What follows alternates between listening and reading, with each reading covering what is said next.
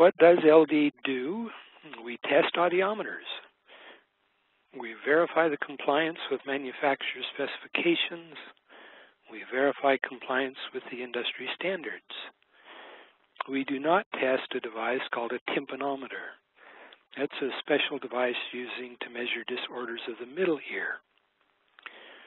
The calibration process then, LD does the test. If a fault is found, the audiometer is adjusted, perhaps even sent back to the audiometer manufacturer. Then again it's tested,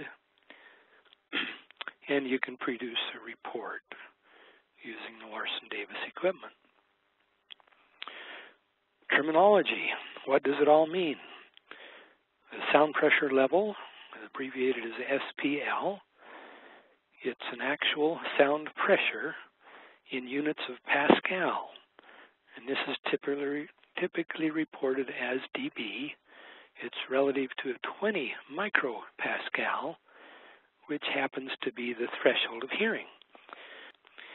The RET-SPL, the reference equivalent threshold sound pressure level, equates the sound to this human threshold of hearing, an average human, by the way, if there is such a thing, and then specific to an earphone type. The audiologists are typically talking in hearing level, or HL. So an audiometer, as you spin the dials and work with the audiometer, it's going to call out a level in dBHL. If we're working with the little bone vibrator and putting a signal into the bone, they talk in units of force level, or FL. So that's how an audiologist works. What to measure?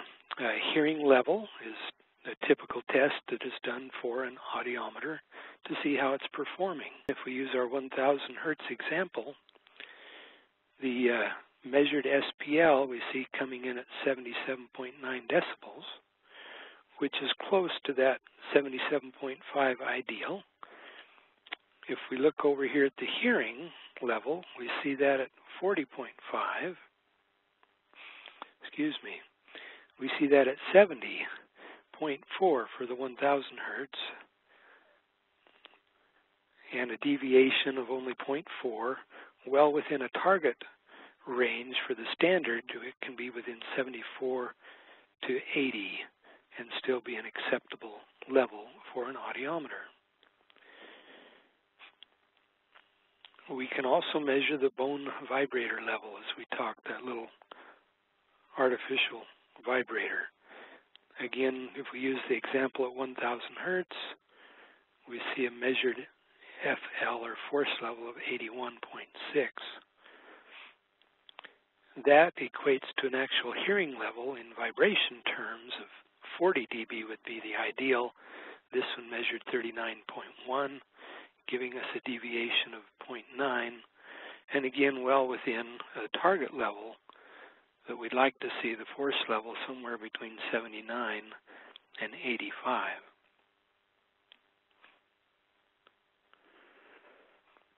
We are also interested in the frequency response of the audiometer. If we can take again an example here of 1000 hertz, we'll notice that we measured the audiometer at 1005 hertz.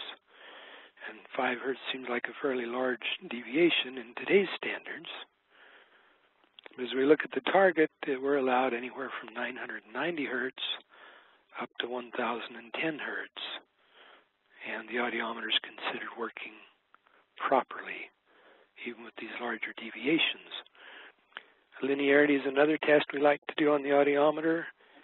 This one shows a measured step of 10 decibels. Ideally, if we change that attenuation by 10 dB and come down 10 dB, it should track. It should track 10 dB for each step, and we can see a variance of a few tenths of a dB as we go down in level. Again, very well within the target step of somewhere between 9 to 11 dB is acceptable for an audiometer. Harmonic distortion is sometimes referred to as total harmonic distortion, or THD. The maximum THD allowed for different frequencies by the standard is 2.5%. Most electronics today can easily accomplish that. And so again, using our example near 1,000, we see the level, we see harmonics, and all of those totaled up, giving us a total harmonic distortion of only 0.4%, well within the 2.5% that's allowed.